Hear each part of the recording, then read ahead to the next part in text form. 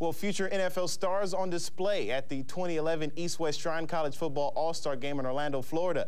Featured two former UH standouts, running back Alex Green and offensive lineman Laupepa Letuli. Green had 8 carries for 18 yards and caught 2 passes for 13. There's Letuli, big number 50, rocking his UH helmet. As for Mr. Green, finished a lot stronger than he started. Tough going early. Fumbles after a pickup of 4. East recovers. They have it on their own 17-yard line. On the very next play, DeLone Carter, the Syracuse back, finished game MVP. Rushed for 16 yards here. Finished with 54 on 11 carries. East gets the best of the West, 25-8 the final. Meanwhile, former Warrior running back Alex Green got the start for the West squad in the annual East-West Shrine game.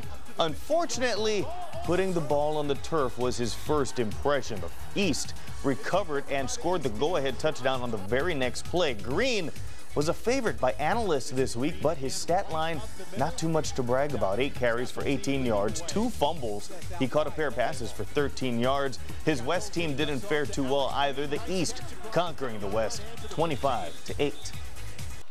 Now over in the Sunshine State, former UH All-Conference running back Alex Green got the start in the 86th annual East-West Shrine game.